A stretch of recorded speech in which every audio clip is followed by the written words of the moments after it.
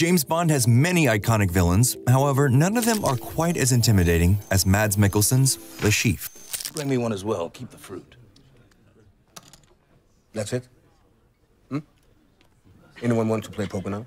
The cat-like financier of global terror pushed Bond to his very limits in the iconic film Casino Royale. He's not just a good villain, though. He's quite possibly the most terrifying Bond villain ever. But before we get too deep, please subscribe to the Nerdstalgic channel in order to keep up with all of our videos. Casino Royale was the first novel published by Ian Fleming in 1953. It starred an as-yet unknown fictional spy named James Bond.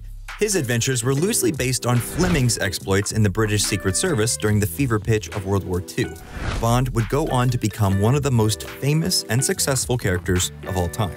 In 2002, the Bond franchise drove straight into a ditch with Die Another Day, Pierce Brosnan's final and objectively worst outing as the famed 00.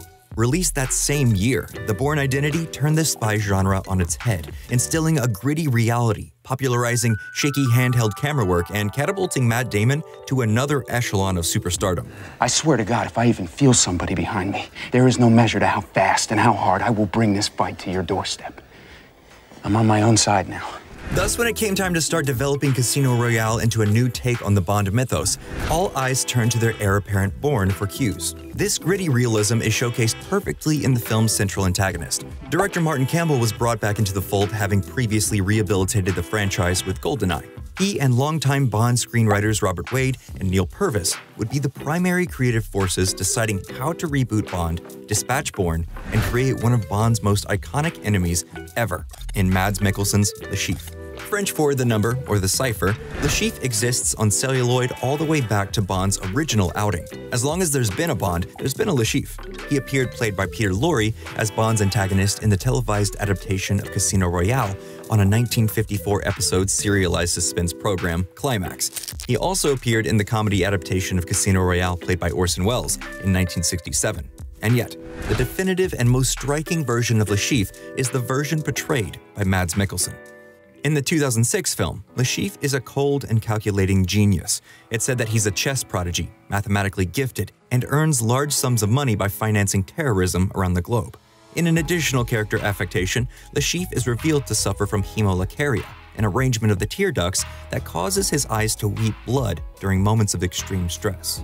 Mikkelsen's turn as the new iconic Bond villain is impressive on a few fronts. Initially, the character feels imposing and threatening due to Mikkelsen's impassive yet charismatic demeanor. He feels like a man that's always in control. And yet, as the film unravels, we learn just how out of control he truly is.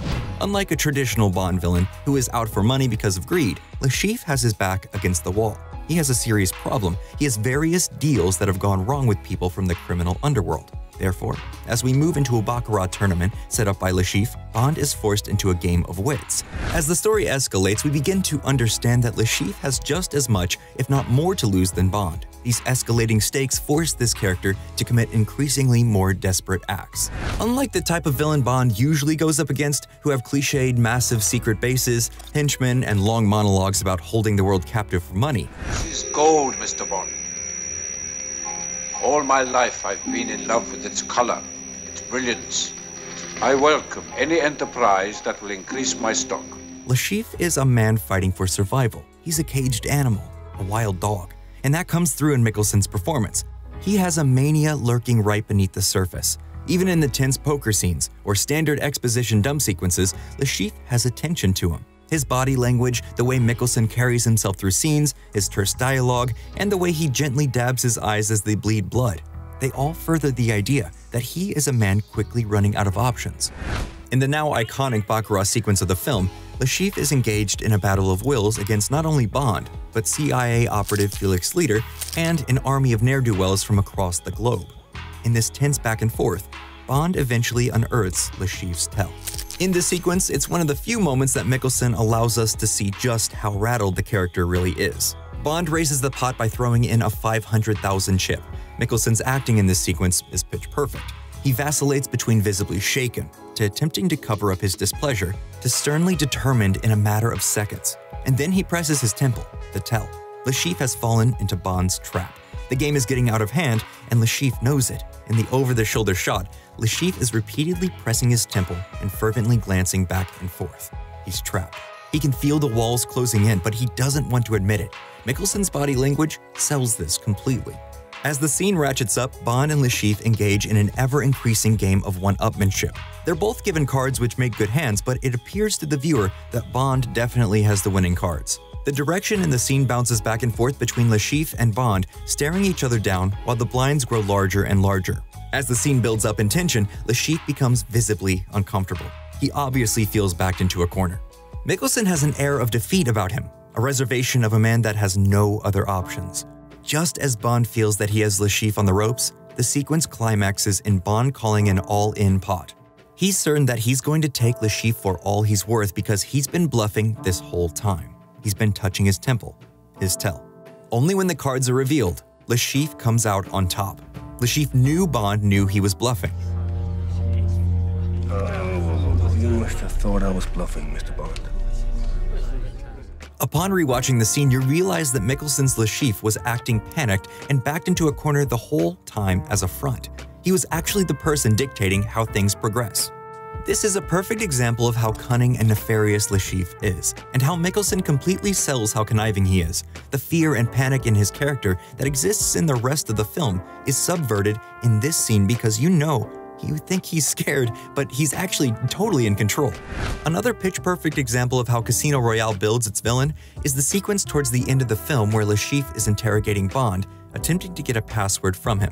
In the traditional finale to a Bond film, you'd have Bond and the villain squaring off in a secret lab or underground base, or even an ice palace, unfortunately. However, Le Chiffre's modus operandi is guttural and base. It's subsistence and survival. For the entirety of the film up until this point, we've been in high-class parties, the beautiful villas. Now, we're getting to see who Le Chiffre really is, and the environment reflects that. The environment of the safe house that Bond is being tortured in is a reflection of Le Chiffre. It's a dingy warehouse sub-basement. It's primal, just like the fear running through both antagonist and protagonist.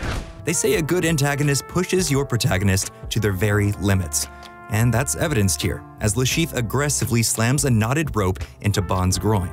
The pain seems immeasurable, something that no Bond villain has ever pushed the usually cool, calm, and collected spy to before. Le Chiffre physically pushed Bond to the point that he starts laughing from the pain, and we, the audience, wonder if Bond has lost his mind. No other Bond villain has this effect on 007. Even the classics like Dr. No, Blofeld, and Goldfinger, they're always engaged in a game of wits with Bond. But Le Chiffre is in a struggle for survival. Mads Mikkelsen has the fear of God in his eyes during the whole scene. Yes, he's barking commands at Bond asking for the code. Yes, he's literally torturing him. But it's out of fear, not malice, which makes the scene even more complicated and engaging. He knows that if he doesn't get this password from Bond, he's as good as dead, and for a split second when Bond is screaming in pain and laughing simultaneously, you can see Le Chiffre is caught off guard. Did he break Bond? And then, in classic Bond fashion, he has a sarcastic and witty retort. Now the whole world's gonna know that you died scratching my balls. Ultimately, Le Chiffre has a dark and foreboding presence and personal desperation that sets him apart from every other Bond villain. The fact that he's not motivated by a typical Bond film backstory of greed or revenge is the core of why he's so successful in the film. He's trapped in a web of lies and karmic justice, struggling to free himself of the deals he's made in the past. In many ways, he's a dark mirror image of Bond's future. Bond trades in secrets, betrayal, and murder, but it never seems to catch up to him. He always escapes scot-free, but Le Chiffre is a reminder that death comes for us all, and the decisions we make pile up and will eventually be our undoing. These themes of desperation and tormented survival are almost Shakespearean in their scope. Many people point to Craig's Bond as being the dark and brooding center of the reboot, that he's the reason that Bond was able to recontextualize itself and progress past the over-the-top spy antics of the Brosnan era. While that's true, an often overlooked key to success is the writing and acting that spawned Le Chiffre. He's the menacing, real-world terror that provided the anchor point for the whole picture to revolve around. He's the most understandable and relatable Bond villain ever put on film. And that's why he's so terrifying. Well, that's all we have this week. What do you think? Does Casino Royale rank among the best Bond films ever? Is Le Chiffre the greatest villain to ever go head-to-head with 007? Let us know in the comments below. And as always, please subscribe to the Nerdstalgic channel in order to stay up to date with everything happening with the Nerdstalgic channel.